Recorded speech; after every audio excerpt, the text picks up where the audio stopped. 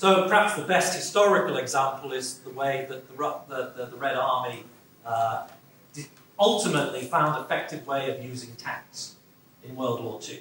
They started off with these tank units with 1,000+ tanks in them, and they didn't have the command and control to manage it. It was a disaster. So they went back to basics. They went down to, they thought, all right, let's start with battalions and let's get those working. Then let's build up to divisions and corps. And eventually they found a system, an organisational system, that was nowhere near as slick as that the Germans had, but nonetheless was effective.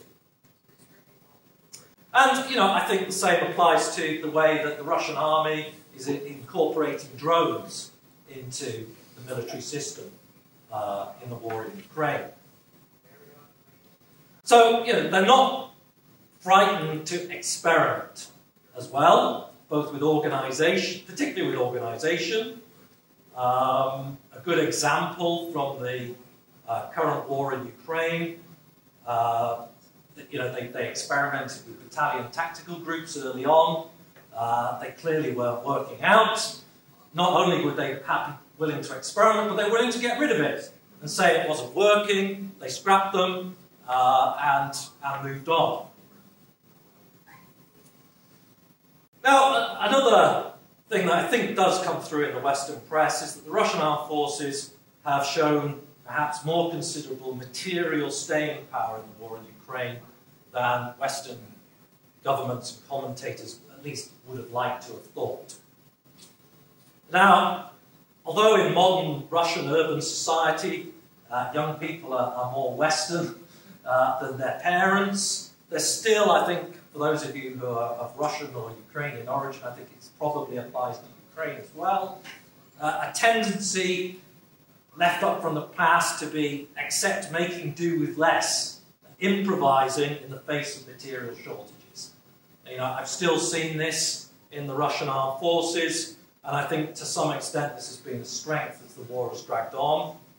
The Western press has tended to mock the appearance of outdated Soviet military equipment, you know, T-62 tanks, you know, things like that.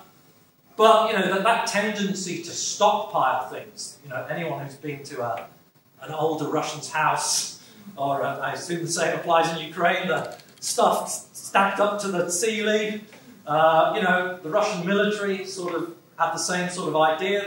They kept a lot of stuff. And yeah, it's not fantastic, it's old, and, you know, some of the shells don't go off, but it's better than not having any shells. You know, another example would be these trenching machines from the Cold War. The Russians never really dropped the whole idea of fortifications, even when Western armies were talking about manoeuvre is the only way. You know, you see these ancient trenching machines, the BTM-3 for those of you geeks. An example used really by both sides to good effect in this increasing positional warfare. And, you know, the Russian armed forces have historically placed considerable emphasis on the value of, and conversely the breaching of fortified defensive positions in depth. They continue to put a lot of emphasis on this, even in the later Cold War period, long after Western armies had sort of given up on it. They have a long history of processing that experience. You know, the amount of effort that went into processing the failure to breach the Mannerheim Line in 1939 was considerable. Russian military journals today, one of the strengths, I think, is the way that they try to find links between historical material and the present. There's a Russian military journal just called the Military History Journal, which comes out every month, and its aim is really just to highlight how past historical examples might have some relevance in the present. And, you know, there's obviously an awareness through this analysis of historical material, what historical strengths have been, both in the Soviet and Russian armies, so and to some extent what some of the weaknesses have been and continue to be. So obviously artillery has been a historical strength, command and control has been a historical weakness. and their historical material makes that quite plain. So just to conclude, these are just a series of thoughts, just to sort of bring this to some sort of conclusion. Russian performance at the beginning of the war in Ukraine highlighted many failings within the Russian armed forces, possibly many more than strengths. But more recently, the Russian armed forces have been able to play to those existing strengths and have doubled down on a war effort that wasn't taken, at least initially, sufficiently seriously, despite evidence that Ukraine was clearly going to put up a lot more resistance than was expected. And they should have known that on the basis of fighting since 2014. Contrary to some less than informed reports in the Western press, Russian forces have shown a capacity to adapt, particularly with regards to technology. And, consequently, I think it's unlikely that supplying more and more varied Western technology to Ukraine is likely to provide decisive in bringing the sort of victory that Ukrainian leaders are hoping for.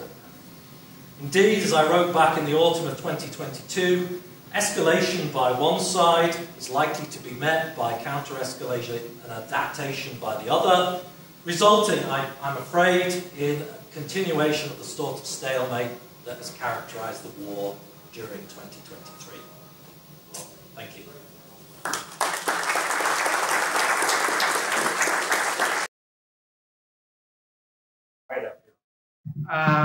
Thank you all for being here tonight. It's a pleasure to be here. As Dr. Hubert mentioned, my research focuses on change in the U.S. military, particularly the U.S. Marine Corps and the U.S. Army. So what I want to do is sort of talk about some things, some observations about the war itself. But what is interesting about this war is it is on a scale and it is fundamentally asynchronous to the types of wars we've been fighting and thinking about fighting for the last 20 some odd years. It's very different. And so, not least people like me watching what are the lessons, what are different about this. Our NATO, the NATO military, the US military, the Canadian military, all our allied militaries are watching this extremely closely from afar. And so what I want to do is sort of run down some of these core things. And I said I probably don't have enough time to get through them all because they are a plethora of them. But I want to start with a few basic observations or perhaps caveats. First, it's worthwhile pointing out that there's a difference between lessons observed and lessons learned. That is, people can observe all kinds of lessons, but unless they basically take them in and figure out how they apply to themselves and then implement them in their own forces, they're just observations, nothing more. That said, there are a long list of observations we can make. And again, once I started thinking about the observations I've been making, I started digging around, and already our militaries are starting to learn these lessons, that is, implementing or attempting to implement solutions. Secondly, I do want to warn, and sort of Alex somewhat referred to this, there's a tendency for Western armchair analysts to rush to premature judgment. I'm sure you all remember back sort of last March, April, May, the tank is dead. They were everywhere, these proclamations that the tank is dead. Well, maybe the tank is dead, however long lived the tank. Basically, when your opponent shows up with mass and tanks, you better have mass and tanks to oppose. And certainly, both sides, the Russians and the Ukrainians, want more tanks. They are useful and remain useful. That said, there are some adaptations, which I'll just touch upon. Coke cages, those cages on top. I'm sure you can see the Israelis, the Merkava tanks. They're putting them on top. Those aren't very good against javelins, but they're good against drone-dropping grenades on your hatch, or even rocket-propelled grenades. The U.S. Army has already moved from their next modification of the M1A Abrams, I think they're up to about Mod 4. The Mod 5, they scrapped that. They put that aside. They're saying we're going to go back to first principles and design a new Abrams tank from the inside out, based on what we're learning and seeing. And so it's an engineering approach. And to quote one Army general, we appreciate that future battlefields pose new challenges to the tank as we study recent and ongoing conflicts. The war in Ukraine has highlighted the critical need for integrated protection for soldiers built from within rather than put on the outside. Because that's the way we've been modifying our tanks, add more and more and more inside, which means to get heavier and heavier, bigger and bigger. So they're going back sort of to the first principle. Third, and again, some people here may not like this, but generals tend to fight the last war. They tend to refight it, though. And indeed, as I sometimes say, they tend to fight the last battle of the last war they fought in. And that's what they know, and that's what they tend to do. That can lead to learning the wrong lessons. And that's always a problem. Everybody's focused on the war between Ukraine and Russia. Perfectly reasonable. But lessons learned there may not be universally applicable. Context matters. Each war is unique. Geography matters. War in the Pacific against China is not going to be the same as the war in Eastern Europe that's ongoing now. It's going to be very different.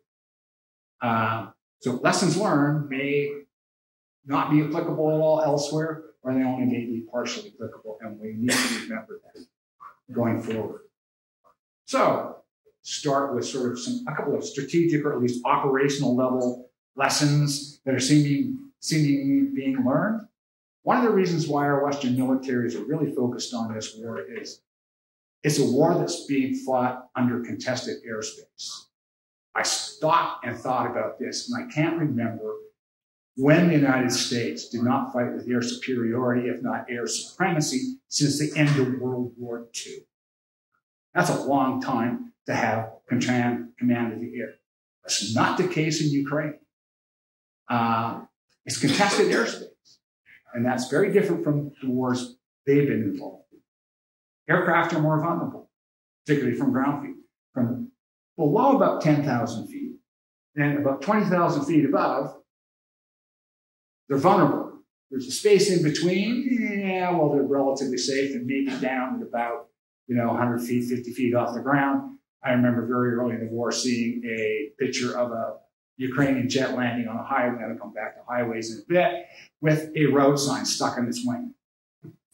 That's how low they were flying to avoid being shot down.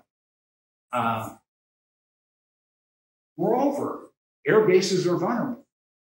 They're static, so they're targetable. And we saw that the Russians certainly went after Ukrainian air bases. And so what they're doing is looking at how you deal with that. Now, again, none of this is new. We know this. The U.S. has a doctrine called Agile Combat Employment, ACE. But everybody else is learning it now, too. You can't leave your aircraft on an airbase. You need to disperse it out away from the airbase when the war starts. And other states are learning this. Finland just very recently landed 2 F-35s, very sophisticated aircraft, on one of their highways, and are planning to ensure that all their highways will in future be able to land aircraft. Poland, in a recent military exercise, conducted practice landings on several of its main highways, up to and including transport aircraft, with some of these landings being conducted at night. So they know how to do this at night. U.S. Air Force has also done these tests in the Western United States over the last 4 or 5 months, including landing C-130s on a highway. And NATO is currently looking to employ their own idea of this agile combat employment, identifying 20 to 25 different positions about Europe, because they've reduced all the air bases they used to have. Now, this is particularly pertinent for those states close to conflict zones. Now, you understand, landing aircraft on a highway could interfere with troop movements, logistic movements, it's everything. So you got to figure all that out. How does this all work? You also need to figure out new and better ways how to degrade enemy air defenses. We're very good at it in the West, have been very good at it. Look at the first 1991 Iraq War, the second 2003 Iraq War. The United States is very good at it. But other people get good at not being taken out. So you have to improve your capability, because basically air defenses are increasingly seen as important. And one thing I hadn't thought about, discovered, is both the United States and Canada have determined that our strategic air defenses have holes in them. They're watching Russian cruise missiles that are being used in the war in Ukraine and going, we have a problem.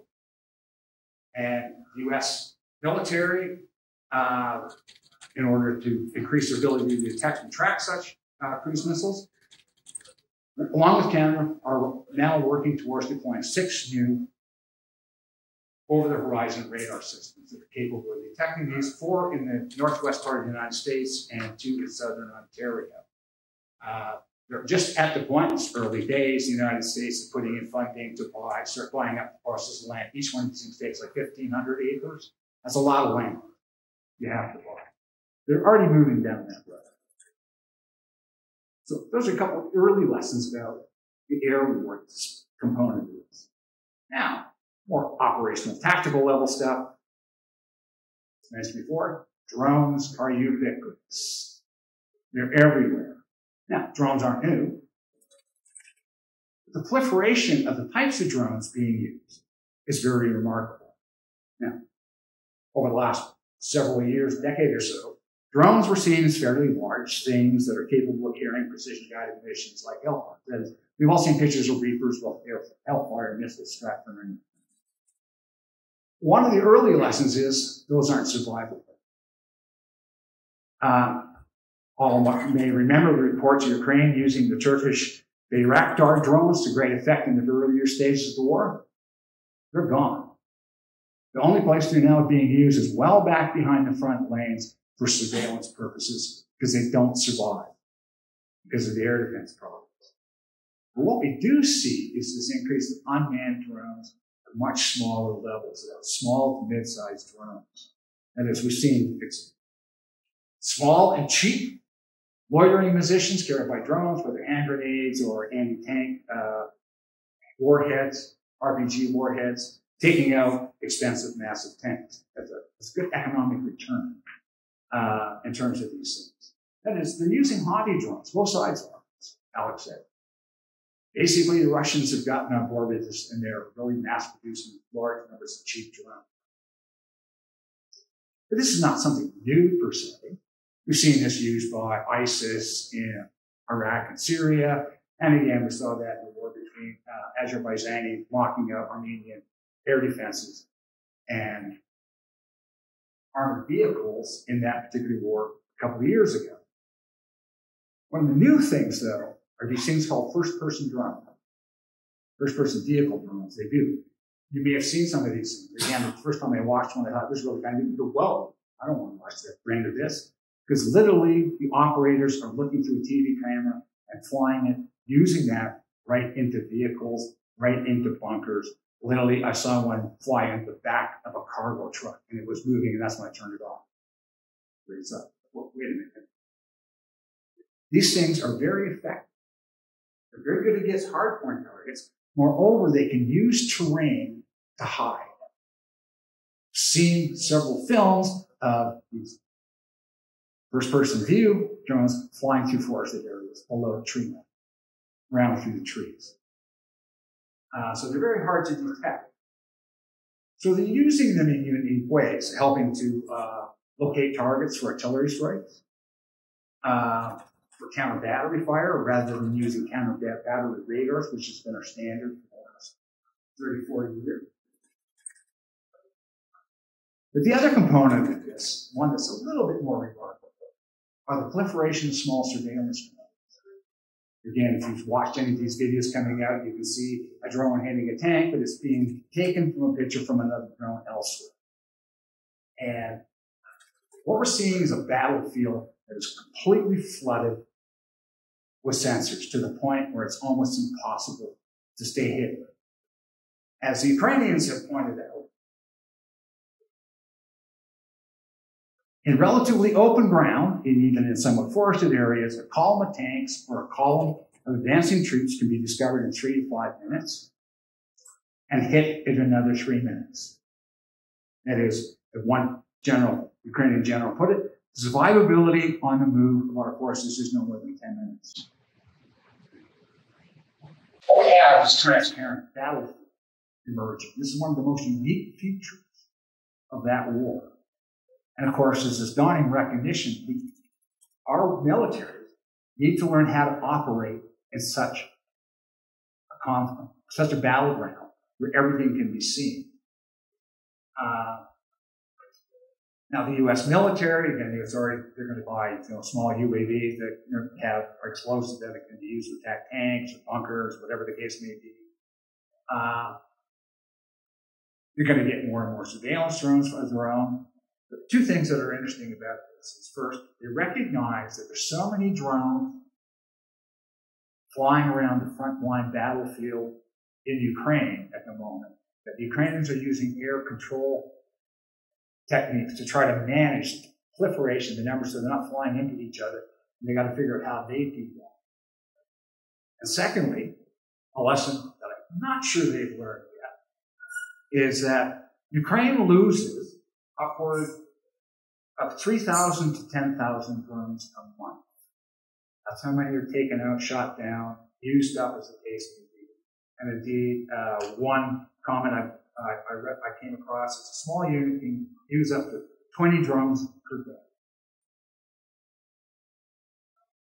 They're using $300-400 drones. The United States Army and our militaries are going out to private companies to build them drones, and they're going to cost about $5,000, $6,000, $10,000, $12,000. That's not a bad return for taking out a tank, but if you're going through $10,000 a month, that's a heavy economic load. I'm not sure they've figured out that lesson.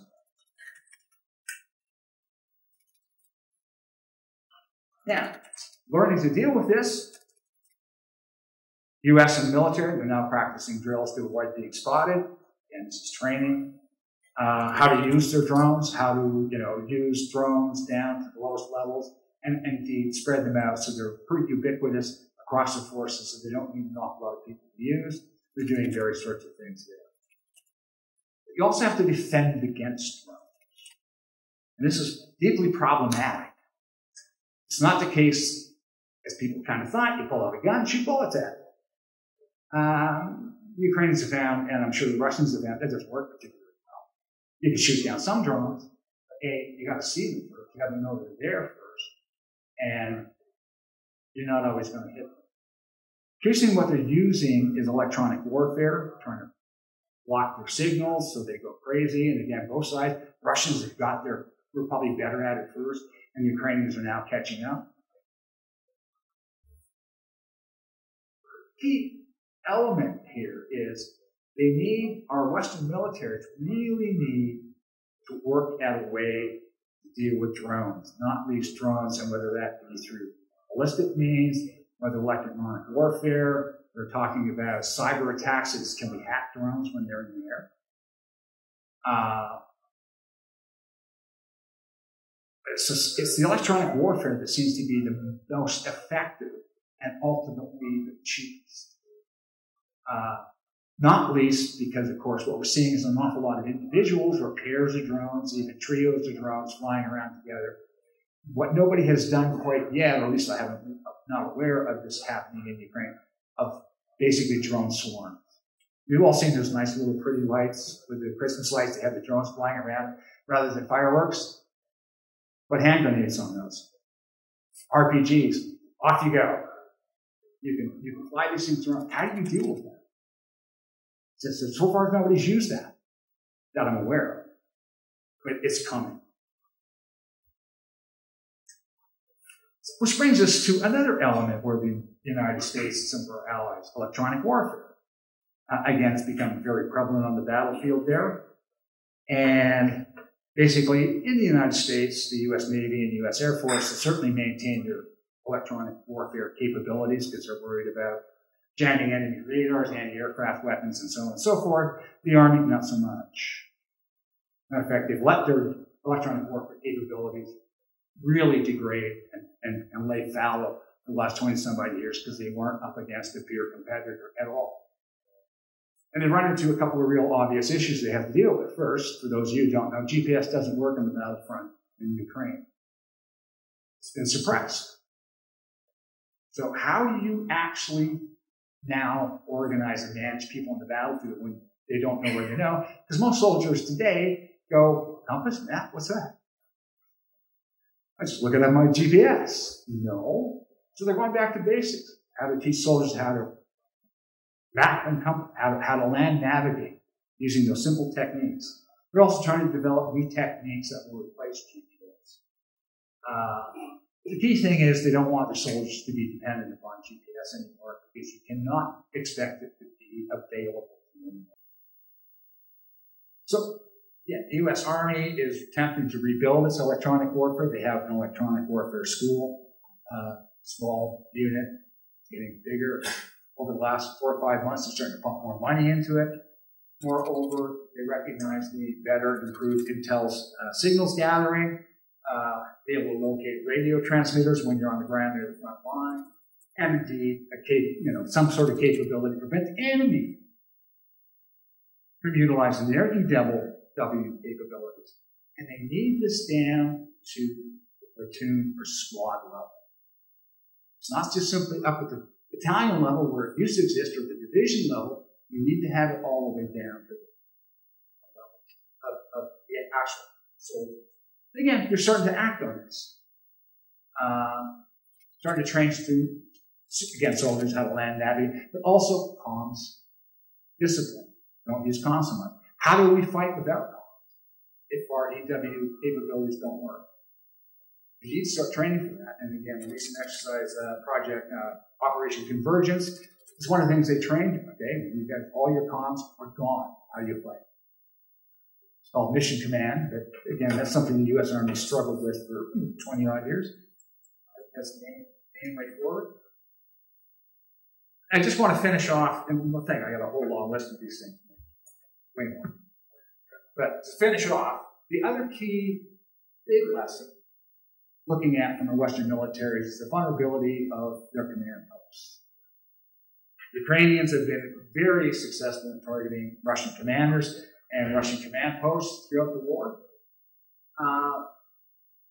That's a problem for the U.S. military in particular, because their command posts have gotten larger, bigger, heavier, and they exert massive amounts of electronic emissions that are detectable at great ranges. If you can detect them, they can be spotted by sensors, and you can be hit. So they're trying to explore a better way to manage the command and control of the forces through command posts, down to basically being able to command a brigade or even higher using, say, 5 LAVs. Striker brigades, striker vehicles. Can we actually do that? Can we basically operate on the move? And they're already talking about if you set up a command post, you've got 30 minutes of life expectancy. That's very short. As one put it, says, if item number 27 on your list of setting up a command post, setting up the coffee maker, because everybody knows soldiers like coffee, you're too late. That's what they're at. So they're trying to work all this stuff out. So some things are already moving down ways they're trying to develop counter drone things, etc. And other things are now sort of just going into the experimental phase. So those are just some of my early observations. Now I can talk about these artillery, cyber warfare, info warfare, helicopter vulnerability, munition stockpile, blah, blah, blah, lots. But the key point here is none of what you're seeing is anything particularly new. All these things are things they kind of knew before and were working on, but they're appearing in different ways.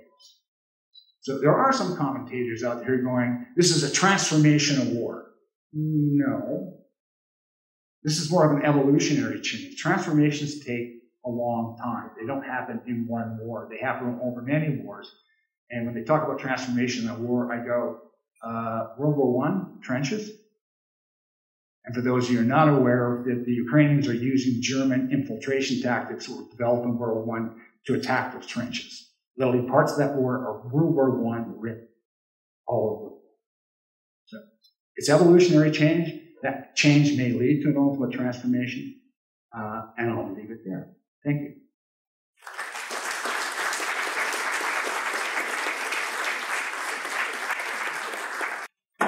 Okay, well, thank you very much for two very insightful, powerful presentations. We now will open up for questions. Please identify who you want to direct your question to. We have a mic, we will be passing it around, and so I will open up the session for anybody that would care to begin the questioning.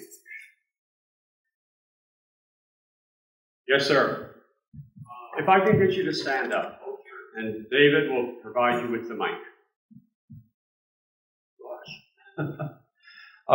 This is for Dr. Hill, and something I read about the Russian-Finnish Winter War was that the Finns were fed sausage soup and other hearty fare, and I wonder what happened to the Russians during that war and how they modified their practices afterwards. Yeah, I mean, I don't think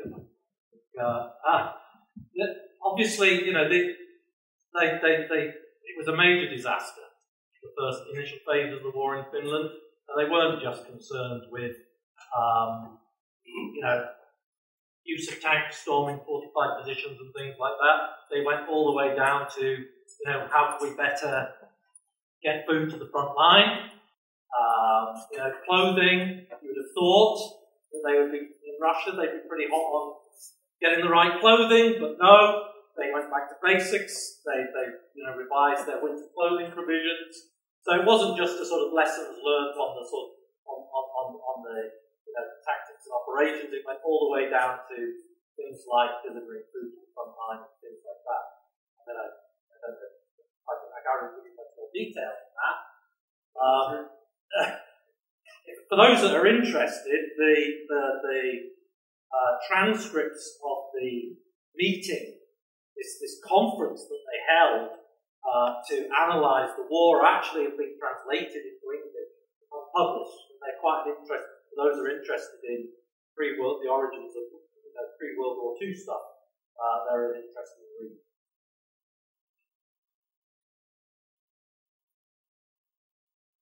Over here, sir.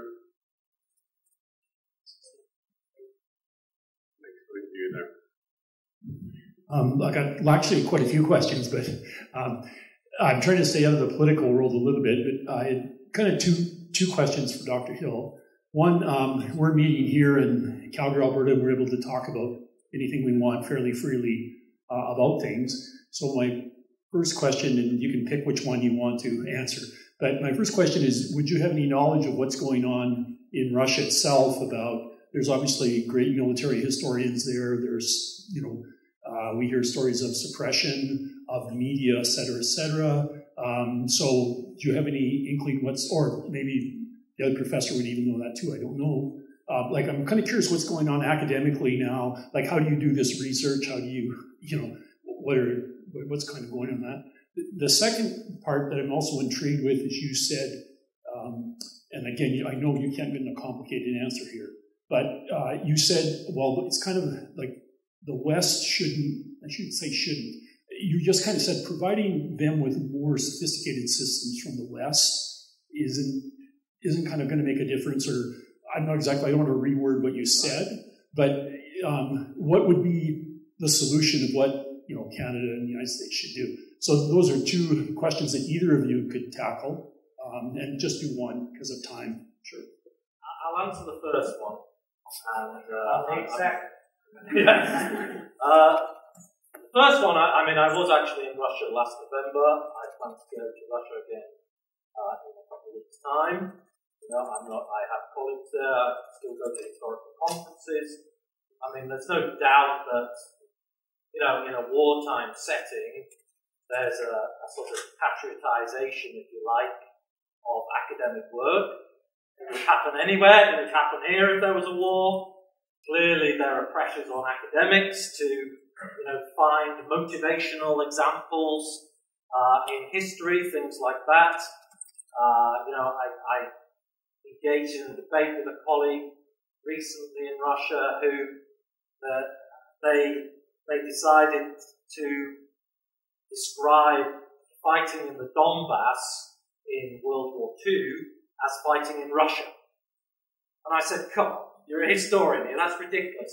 Nobody was calling it Russia back in the Soviet period. But, you know, it's just a little example of that sort of patriotization of war. But as I say, it would happen anywhere. I'm sure it's happening in Ukraine. I don't think that's surprising. They want me to stand up so you can hit me when you start throwing things easier, I think. There is no technological golden bullet to this war.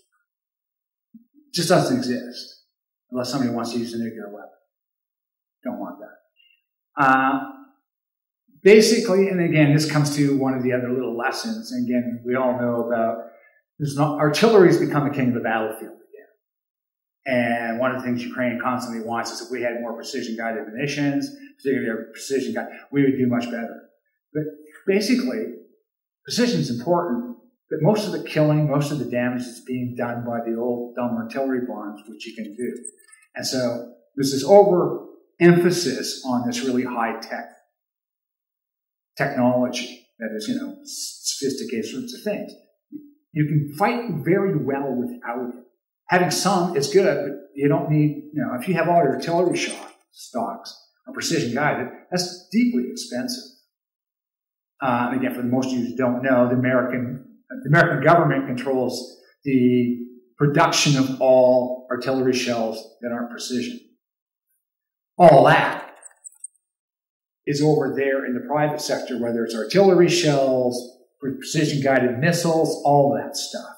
That's way more expensive, and they have very little control over it. So, yeah, you want more 155 millimeter shells. And this is one of the things they're learning. What's an adequate stockpile? Well, they're learning that by having the stockpiles and the production capabilities are nowhere near what they likely need to be. So they're actually going from, I think they're producing about 28,000 155 millimeter shells per year. Ukraine's going through about 30,000 a month. So how do we increase they're literally by 2026 to be up to 100,000 shells extra. But that's because they can build new factories because they control that. Precision, they're not sure what to do about that. Because our private company who's there for the profit, are they going to increase output, increase the factory capabilities, output? But 4 years down the road, you're not going to want us to build these anymore. That's a problem. So you have to sort these things out. So I said, send the F-16s. It will help, but it's not a golden bullet. M1, A2 Abrams tanks, 31 are now in Ukraine. Yeah, they're very good tanks, and probably the best tank on the planet. But are they going to turn the tide of the war? No. Very useful if you ever break through those lines, have a free run. Yeah, they could be very useful. But they're not going to be the game changer that wins the war. There's nothing out there that's going to do that. What's going to win the war is persistence, resilience, morale, courage. That's almost virtually a comment from an American general going, that's why the Ukrainians are doing as well as they are. And to be fair, that's one of the reasons why the Russians have been so resistant and resilient in their resistance. And again, there's no golden bullets to this.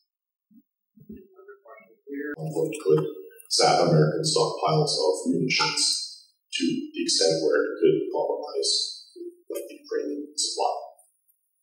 Yeah, I mean that's a good question, and it's kind of spot on because basically there is a concern. So the U.S. military has very substantial stockpiles, things like artillery shells, but sending back Iron Dome, the 2 batteries that they have, they're sending those back. Everything they send to Israel, they can't send to Ukraine. And of course, Ukrainians, President Zelensky, very openly complaining about this. Because already supplies are getting there more slowly than the Ukrainians would like. Logistics is an issue. So, again, it's part of how much do we actually need? The next question is need for what? For those of you who don't remember, historically the United States had what they call the 2-war construct, that is being able to fight 2 wars at the same time, one in the East against China or Korea, and one against Russia. It sort of went down to a 1.5 war, there was 1 war and minor contingency, and it kind of slid down to 1 war. That's where they're at now, and they're looking around, not simply because Israel, because they're looking very carefully at what China's doing to Taiwan. It's a very different sort of war that would be fought there. But nonetheless, do we have enough capability to manage fighting a war and supplying another war? And the answer is probably not over the long term. Very short term, yes. Again, that's why increase the production of 155, and they're doing it for other things. How many drones can we produce? How cheap? They're looking at all kinds of things. The problem is it's very early days. And they're still trying to figure out a lot of stuff. What is the appropriate and best answer to that issue? But at least they seem to be, they're observing the lessons of Russians, and they seem to be trying to learn the lessons and be able to address them. I think that that's interesting. Jump in the back there, just because I'm trying to fit. We'll get you next. This is for Dr. Terriff. With your comments there about sort of the a bit of a shift back to basic principles with things like you said, First World War infiltration tactics and the sort of return of conventional artillery. How much impact is this having? I mean, the U.S. military, which is something we specialize in, it has generally become an extremely high-end force. Lots of top-rate equipment and technology and that, but not a lot of it, and very much based on this precision and all that. How much are they sort of revising that idea, thinking like maybe we need more sort of middle-rate, expendable, or sort of replaceable units in terms of these things to be sort of sustainable in a war where this high-tech equipment may not last as long as we hope it. Can I ask a quick one clarification? When you see expendable units, you mean units of people or units of... I mean, well, in this case, mostly equipment in that. Okay. In the sense that you've got these extremely expensive... Because the American commander go, we don't sacrifice units of people. Yeah, no. They die. The idea of having... They are too expensive to lose. Yeah, they are starting to move down that road. So basically, they're in recent Operation Convergence. They were training, how do you fight without command and control? Once you lose all your comms. How do we fight in contested airspace? Because part of, again, American very high tech, but everybody talks about, again, it's one of these things, again, probably seen since June, July. Oh, if you'd only do it, if the Ukrainians only fight the way we fight, they would have gone through those lines, etc. That's combined arms warfare, and that's the answer. We fight no lines on, they can overcome everything. But you need air superiority to fight combined arms warfare. What happens if you don't have it? That's a problem. That's a real problem. You need that, and that's an part and parcel of the way we fight. So it's not something, there's no easy answer to that. It's about starting the appropriate training, again, down to all kinds of things. I mean, they're rethinking their approach to artillery, saying, rather than we need a range of short to long range for 155, and indeed developing ranges of even longer for shells for the 155s at a longer range. Simply because if you're 15 miles behind the front line, you're still potentially vulnerable to counterattack. Given that drones can detect you, electric warfare can detect you because of signals, all those sorts of things. So, how do you command post? 30 minutes, you're dead. That's basically becoming the standard you're now talking about. And to which, the first time I read that, I thought, yeah, it's probably not unreasonable. But how do you do that? You've got to train your soldiers in a different way. That's not something you're just going to fight this way. The way they fought is very difficult to shift. It's going to take years to shift that mindset. Mindsets change very slowly. I can't remember who was very famous. The only thing harder than getting a new idea into a military is getting an old idea out of it. Generals tend to fight the last war. It's not easy. It's one thing to say we're going to do this, but we've got in the U.S. Army about 480,000 people. That's a lot of people to sort of retrain, get them. Because it's not just one exercise it's going to do. It takes years. Training, retraining, everything else. Change how we fight. So that's a problem for them. So it could be fine in the Pacific. And if you go up to Russia and Poland or someplace like that, they'd probably be fine too. But you're looking at what's seen in the front line. Generals, American Army generals in particular, I did mention these armchair generals going to find arms warfare. By the way, they're looking at it, what are you kidding about? We wouldn't get through that. 3 lines of trenches, well spread out, lines everywhere, with the Russians having adapted to using plastic defenses. So if you take a trench line, they retreat, they immediately turn around and come right back at them.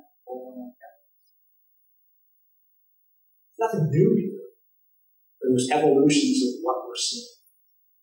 And it's just stuff that we haven't had to think about it for 20 years. Pretty much until since 1991. And even then, they didn't think about it too much because that was $100 ground. Pretty straightforward by their standards. So, yeah, it would take a long time. So, 30 years of mindsets to change, training, muscle memory, all that stuff has to change. But exactly how they do that, still.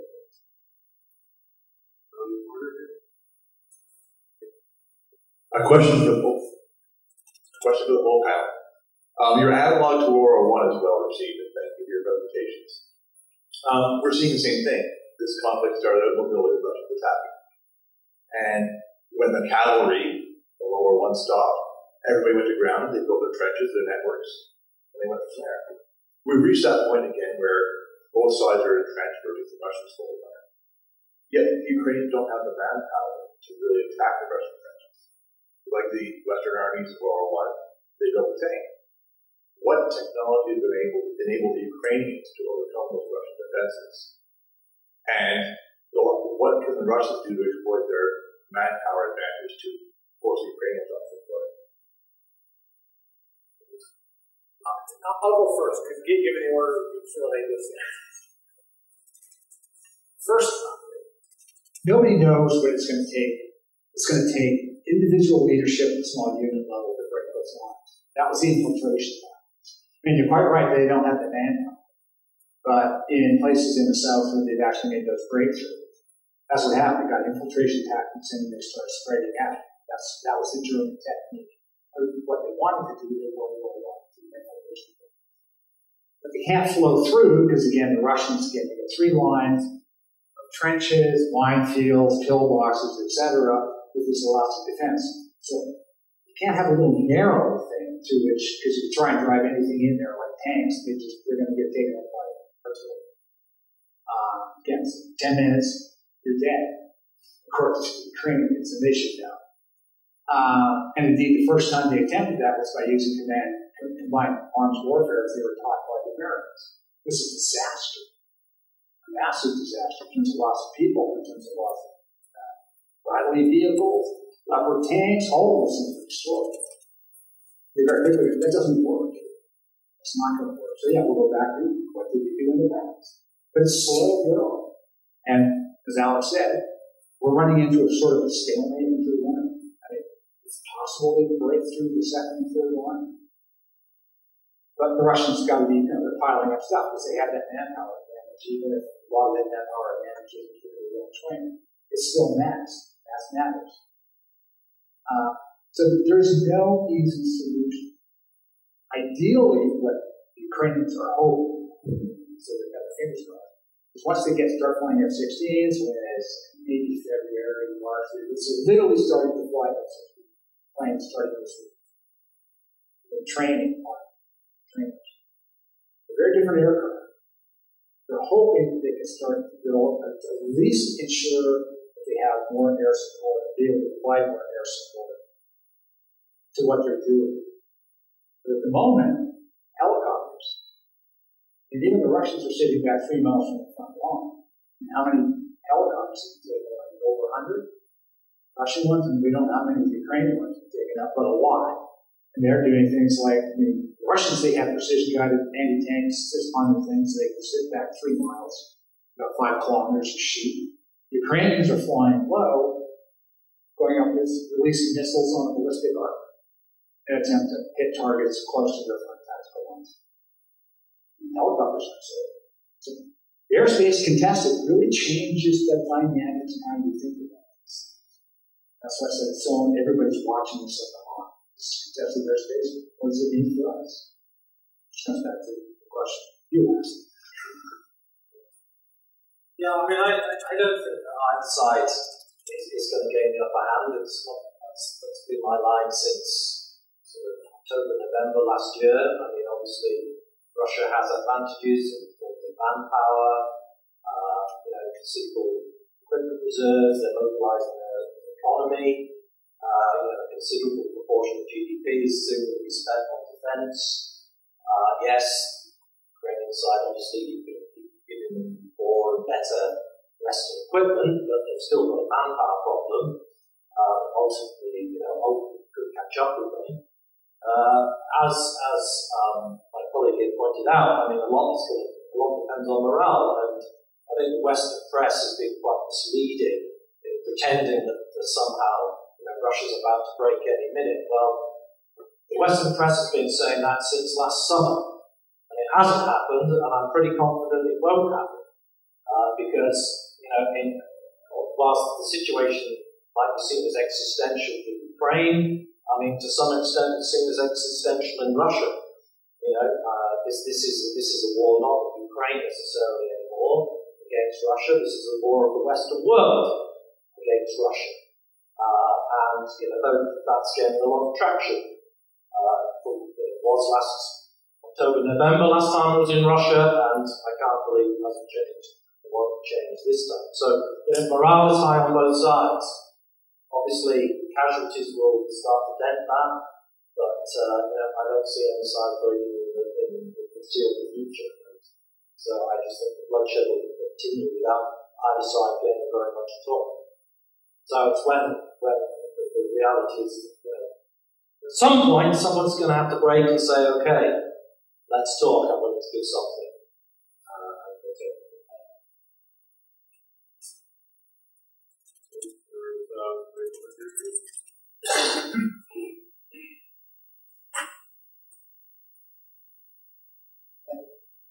Forgive me if I mispronounce your name. This is for Dr. Terriff. Just not on a practical military side, but on the academic side, how are Western militaries studying this war? I mean, we can't pull a 73 Easting and go in with tape measures and analyze every millimeter of the ground. So what is being done to study this war aside from reading the news? The U.S. military is very good at interpreting video evidence. There's so much video out there. It's frightening. And they have access to all of it. Because that was one of the questions I had. I mean, my common comment as I talk to the military, you go, well, how do you know that? So I think it works quite well for me. But I'm not a military official.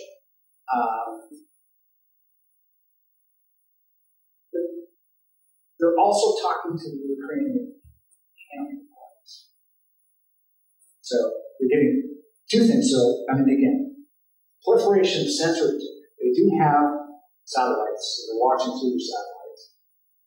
No doubt the Ukrainians are probably sharing surveillance information they're getting on the battlefields, like from the backyards, which are like the outdoors, which are way back now. But some of the other stuff they have with the Americans. Because they're showing that, we're going to share this with you, we're going to give us more artillery shells, more M1 tanks, whatever it may be. There's a trade with it. They're also just studying, again, one person said we watch all of the country. And there's a lot of video up there, and if you're properly trained, you can determine an awful lot in terms of size, distance, all kinds of things in those videos.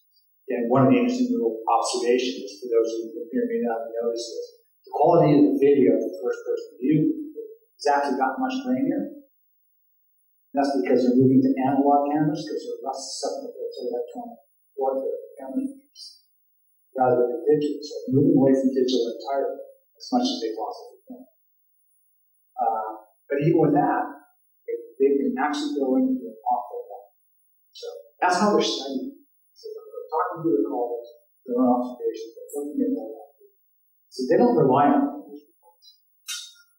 I used to laugh because when I first walked into the U.S. Marine Corps, I said, I want to study you guys. I want to do a report. I want to talk because you're against this or for it. And I went, what do you mean? Well, the only people who write about it are Marines. I'm a young Canadian who's working in English university right now. It was interesting. Oh.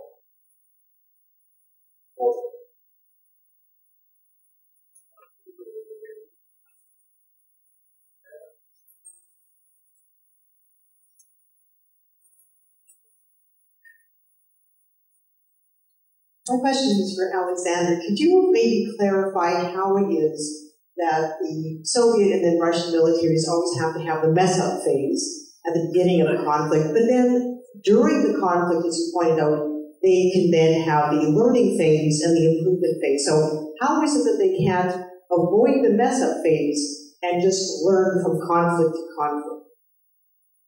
Yeah, I think this isn't just a Russian problem. It's all government's problem. Obviously, political leaders tend to be surrounded by sycophants and, people who tell them what they want to hear. I do think that, to some extent, Putin was perhaps even more distant from reality at the beginning of the war than, say, a Western leader might be. So I think, that distance from reality is probably the reason. It's not just about, the generals are frightened of getting killed or repressed, because they're not getting killed or repressed here. It's, similar situation could happen in a Western scenario where, the political leaders are pushing generals to do something that generals don't full well isn't particularly achievable. If you take the West and Afghanistan, it's not a dissimilar situation. So, but I think that being divorced from reality is probably the biggest cause of it. The same thing applied to Stalin back in 1939, 1940, cut off from sources of, particularly in Stalin's case, in the aftermath of the Great Purges.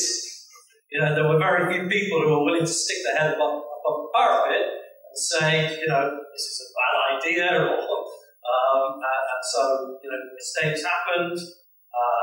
Boss says, okay, things went very wrong there, we need to sort this out, and, as I say, often, as long as you didn't blame the boss, you could blame each other and actually learn some meaningful lessons.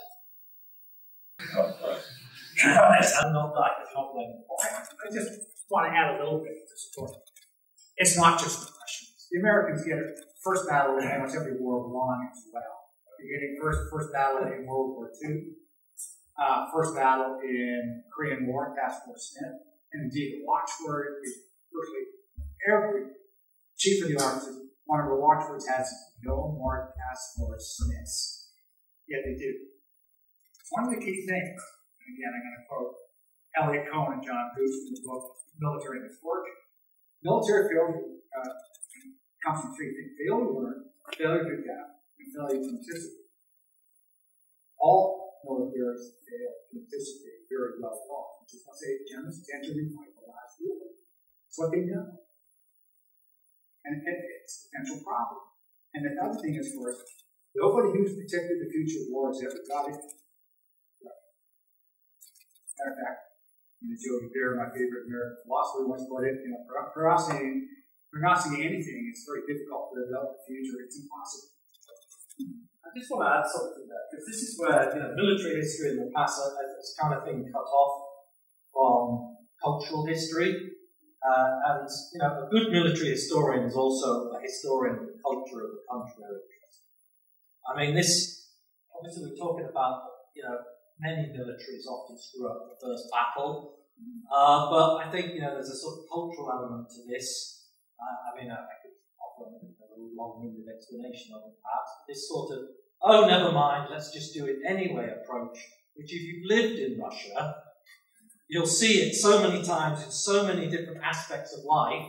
It's alien to somebody coming from Britain. I've got used to sort of rolling with it, but it's a cultural response to various aspects of life, and I think it just makes that initial failure all that bit worse often in the Russian case than, say, it might be for the Brits, where there's a bit more of a tendency to say, okay, how do we deal with this problem? Let's be a bit cautious. Whereas the Russian approach is often, oh, this is complicated, we can't really do it, Zaladna, off we go, and we'll take it from there. Those of you who've lived in experience of Russia will know what I'm talking about. We have two more questions here, or three more questions. This gentleman, that gentleman is right.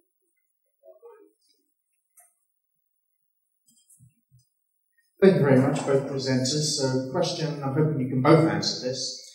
So, been a lot of discussion around munitions, technology, manpower. What about the uncomfortable regime change question? I mean, I know that Alex, you alluded to, the fear factor, and Mr. Prigozhin, the wing fell off his airplane recently. But we did hear in Canada recently about Justin Trudeau saying that India were involved in an assassination attempt here last year. We know that historically Americans maybe haven't got the best of record, but I was thinking about Grenada again recently. That came up with the anniversary just having gone by. So, think any back channel stuff's going on, or whether to take people out or persuade people? Is there any leverage there? And in particular, I'm thinking about a scholar whose name I can't remember that talked about in terms of like autocrats. 70% of the time, the change comes from within. Eventually, people kind of go, we've got to do something here, and maybe somebody gets toppled. So, just wondering whether this question has any traction for when the situation might change beyond the stalemate that you both seem to identify. I'll go with that from Russia. I mean, Vladimir Putin's actually quite popular in Russia. Don't believe the Western press. He's in fact very popular.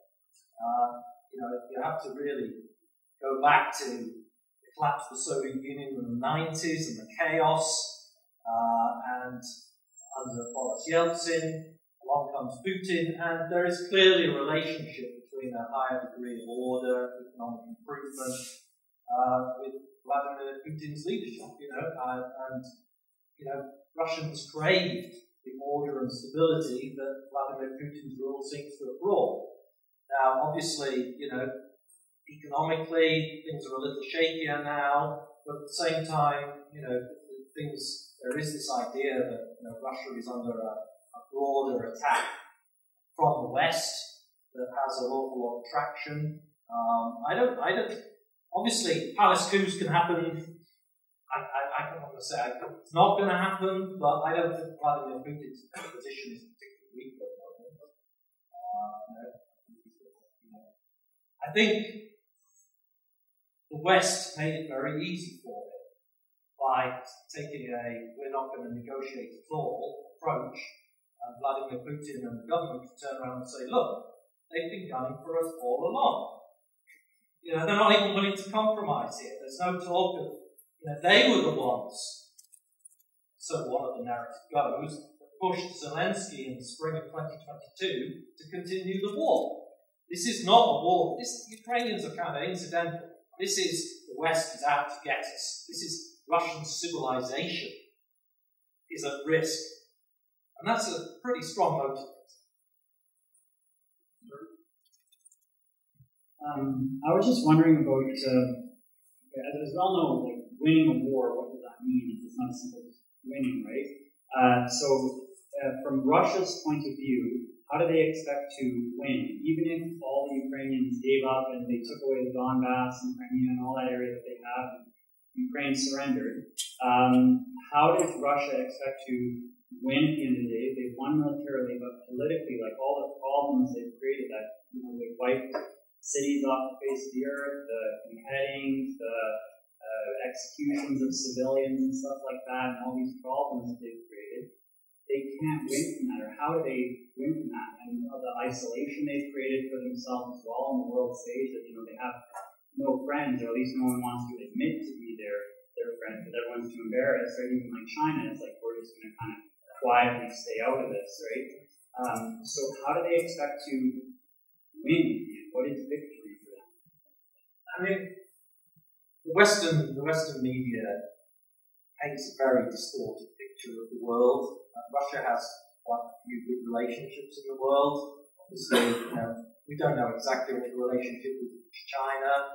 Obviously, BRICS as an organisation is now expanding. If you were watching UN votes early on in the war, you noticed a lot of African countries were not willing to vote against Russia. They weren't going to go against, but they weren't going to go for, right? It was like either you go. Well, obviously they don't want to upset they don't want to upset the Americans either. But there's been a lot of pressure put on a lot of these countries, and yet they still aren't willing to back the West. And obviously, BRICS is expanding. it's not a question of, oh, the Russians are poor part of BRICS, we don't want to join BRICS. If you've been paying attention, BRICS has just added a number of nations, and there is a long list of nations that want to join BRICS. And Russia is obviously, number 2 behind China in the BRICS organisation. I mean, there's a lot of sentiment. You only have to step a little bit outside the Western media to understand that this sort of idea of a multipolar world has a lot more traction outside the West.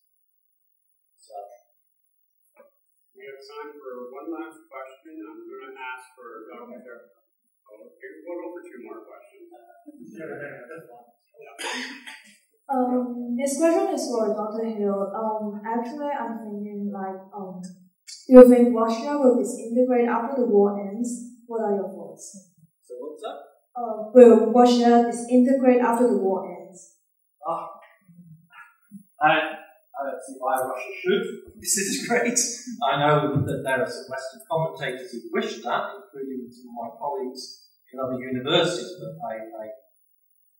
Russia, I mean, one thing I think that people forget about Russia is sort of culturally, Russia's a quite homogeneous country. There's already the feeling that Russia has been stripped down to the bare bones by losing elements that were other elements of the Soviet Union. We've got one thing about Russia is that the population, they all speak the same language, there are a few dialects. There's a very strong sense of national identity as opposed to regional identity. I don't see any likelihood of Russia collapsing, fragmenting, or anything like that. And to be fair, not sure we want to see that. No.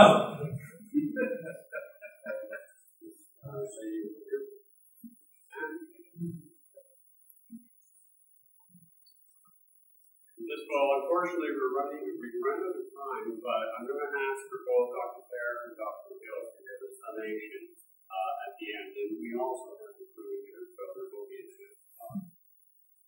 So you can choose which of these 2 questions you will answer. The first is, what's your comment in terms of lessons and observations in regard to naval operations and activities? And the ultimate question is, it seems to me there's absolutely nothing different in this conflict in regards to what happens to civilians. Is that valid, or what do you see different in regard to this conflict? I'll take the second part first, and I'll come back to the second part. Civilians are always the losers in any. Western military try as best as they can to minimize civilian casualties, but the moment you are fighting in things like cities or around small towns, it's one of the horrors. It's one of the things that always appalls how many civilians die in. And we're going to see the same thing if the Israelis are seeing the same thing in Gaza. Innocent civilians, not Hamas, are basically taking most of the casualties of this part. And they go in, it's going to be, because Hamas is going to be, right, you stand behind our people, and you have targets, and they stand behind them, because they want to create mass counter-terrorism. Other militaries, the Russian military and they tend to be a little bit less concerned about civilian casualties. We've seen that in Syria, that's part of the way it works out. So, no, that doesn't change. The Western military, the U.S. military, they try as best as they can. As for the other one, naval warfare, again, all these things, none of these things are new. The Ukrainians have been very good at using drones, including recently submerged drones, to basically push back parts of the Russian classic fleet. Maybe, some people say maybe it was part of the common rotation we were without. But the U.S. Navy has been looking at all kinds of drones, robotic things right now to basically unmanned vehicles that will basically go sit off the coast of China with lines on them, and the Chinese ship comes out because you can't kind of walk in on the choke points, it just pops up. You can sit there for years. They've been working on this. It's not like this is new. what's interesting about the Ukrainians is they're building this from scratch. Just like they're doing their drones, body drones. Like I said, basically they're $300 from most of them. We have 3D printers from most of them. They literally put a lot of them together, units put them together.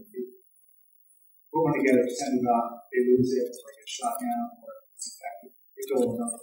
They'll go through about 10 of those a day, of which only about 3 are actually decent parts, according to some views through the end. Again, it's a change in naval warfare, but again, is it going to be a radical change? Not sure about that.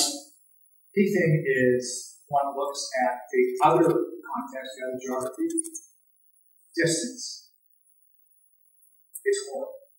The logistics of fighting against China are absolutely horrible in terms of logistics. 6,000 kilometers of Pacific Ocean between the West. It's about 3,500 just on Hawaii. East China Sea. South China Sea. That's why they're trying to build bases. But even there,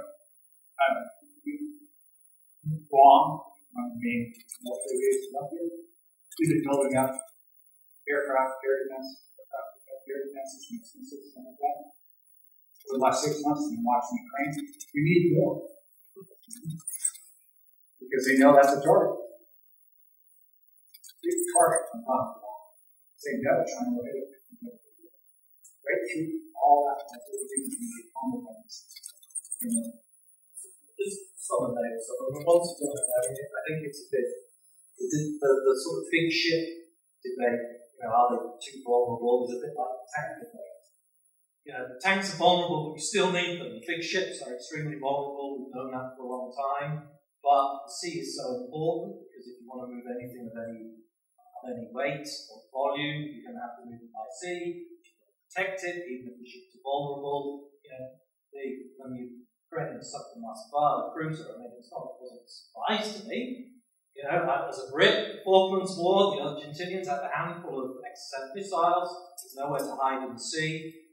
It's just Western navies haven't had to fight an opponent that's got real meaningful capabilities. I would hate to have seen what would happen if the Soviets had fought the Americans at sea. The Soviets got to the point of developing large warships that were basically barges to carry a load of missiles that they would fire off and hope to hit an American carrier, knowing that their warship would get sunk. These vulnerabilities are nothing new. So in a way, I think there are parallels with the tank issue. Aircraft carriers again on the air. That's right. Alex, I've asked you since you're up, if you can just sum up if you have any closing comments. Really? I just hope that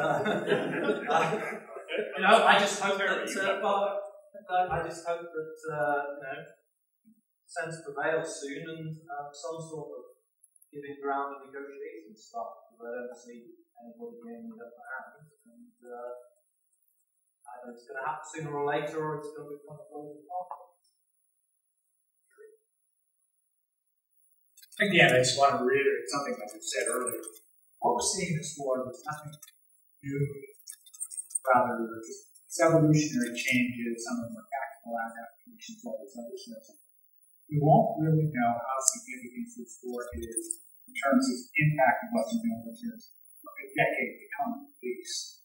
It's looking back, you can really start to see it. Again, we talk about revolutions in military affairs. Those take about 50, 60, 70 years. Actually, from the start to the end. I mentioned infiltration tactics. The outcome of that is the Marine Corps' doctrine of maneuver warfare. That's where it started. And they got to that in 1989. Started developing in the late 1970s. It takes a long time. The thing is, there's steps forward and there's steps backwards. It's not a linear process as militaries change. And that's why, again, it's going to be interesting to see what gets adapted, how it gets adapted, how the adjustments are. At the moment, they're just starting to think this stuff through. A lot of lessons observed, a lot of ones we didn't talk about. And they're still trying to figure out what are the answers. We know they need to be addressed, but what are the answers? Some of them have to be technology, some of them get training. Coming back to the point, they're already moving down those roads. But where the outcome is, don't know. I always go back to again, did a long big study of the U.S. Army. You might remember the Future Combat System. No, you don't remember? Oh, they killed it. Didn't work. Right? We will have situational awareness. We don't need mass. Yeah, you do need mass. You need armor. You need protection. They spent about $23 to $25 billion developing that system. They couldn't even get the comms to work on a moving vehicle, which is one of the core elements. They're still working on that. They killed that in 2008. They've been working on developing mobile comms for the last 20 years and still not there. Sometimes you go, easy, we have the technology. It's not always that easy. Technology always doesn't play out the way you think it's going to. It's not always as good as you think it is. So, ask me again in 10 years if I'm still around kicking and still doing this stuff. Well, we've heard two amazing, very thought-provoking talks before us. This is obviously indicative, and the questions that are being asked show the depth of what we are dealing with and the importance of this. So I'd like to take this time to, of course, thank David Peabody and his staff for working with us so that we can, in fact, engage with you and have these discussions. These are uncomfortable realities. These are uncomfortable elements, but to ignore them, of course, is just simply to encourage the worst of them. An uninformed public will always be making the worst decisions and the worst approaches. And so I'd like to take this time to thank both Terry and Alex for their very insightful comments. Thank you very much, gentlemen.